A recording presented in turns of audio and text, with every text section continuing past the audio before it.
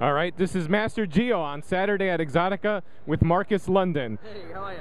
Pretty good. How's Exxxotica been treating you? So far, so good. I mean, you know, the crowds have been good. You know, it's for what went on here. This is pretty impressive. People are even coming out. So, you know, fair play to them to make the effort. It's important.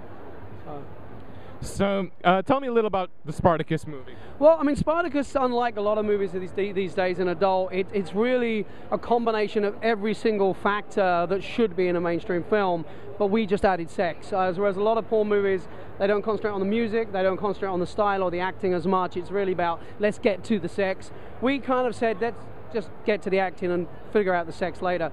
And what we've got is a movie that really you can get into as a watcher, as a viewer, without worrying about the physical stuff, without worrying about the sexual content, and the sexual content comes up and naturally progresses into those scenes, so you have a movie that is action-packed, you get invested in a character, has amazing music soundtrack behind it, but then obviously the sex leads in, and it really drives the characters and their situations, and literally what's going on in the movie, to really bring a movie together that really has never been seen or done in this fashion before. How long did the process to make this movie come about? We spent probably around 5 or 6 months making the outfits, the helmets, the swords, the shields, the sets. A lot of time in design and doing the actual the storyboarding, because it was very important to get shot by shot exactly what we wanted. The action sequences took 2 or 3 days each to put together. So, you know, we spent 6 days of actual shoot time, 1 day of fight training, and then we took 5 months of building and about 4 months of editing. So you could say it really was nearly a year from start to finish to get this movie on the street. But of course, you know, it can be seen in the end product because we took our time and we made something different. What was the hardest part of the shoot? Honestly, the shoot was easy. I mean, a lot of people say, you know, I've been on sets with regular movies that are 3 days and they've had problem after problem. We had one person fall off a horse. We had, because of the camel, they didn't like the camel and it all went tits up. I kind of lost a fingernail in a foot in one of the sword fights. But in the respect of issues and problems, we had no problems. Everything was really perfect. I think the only issue was that, you know, it took a long time to get it to this point because we did not want to rush. We didn't want to be controlled by a time frame. We wanted to spend our time and give this movie, you know, the time it deserved, so we could decide if we wanted to change the way the movie was feeling. You know, in the edit, I actually put the ending at the beginning and swapped things around last minute because I felt it would feel better, it would flow better. So really, honestly, it was a very, very easy movie in the respect of the shooting to do.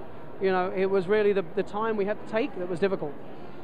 Where did the idea come to make this movie? Actually, Tony DiSergio, who played a very big role in this, he plays Badiadis in the film, he was a big fan of the TV show that I'd never seen, and I started to watch it, and I was so just enamored by the amazing cinematography of the TV show. It kind of reminded me of the story of Spartacus, and I Wikipedia'd looked into the movie, looked into the actual history of Spartacus itself, and just thought, what an amazing movie to shoot about the life of a guy that was, you know, repressed and a slave, to stand up, fight against, you know, it's like you at home standing up fighting against the American army. It takes a lot of balls to stand up and win for 4 years and never get defeated and have an army of 70,000 slaves. So I was compelled to make a movie, but just a little bit more sexual than the actual show itself, with my own stamp, with my own storyline, and that's pretty much what we did. What do you think fans of the show will get out of this movie? They'll get all the bits that the show left off. You know, I mean, they got you worked up, they got you teased, they showed you a little, they didn't show you a lot, but they showed you enough, and then it ended. I go all out and show you everything. But I don't show you like a porn movie. I show you like Spartacus would have shown you. It's done very naturally. There's the women. I don't even allow the women to scream anything. I don't allow it. It's, you know, I said, roll your eyes, grab the sheets, do this, but I don't want to hear no fuck me hard. I don't want to hear that bullshit. I don't believe they said it then, so you're not saying it now. And that's pretty much how we made the movie, and it really works. Really works. Yeah. Earlier, before we were talking, you told me a little bit about the sex scenes. Could you tell the...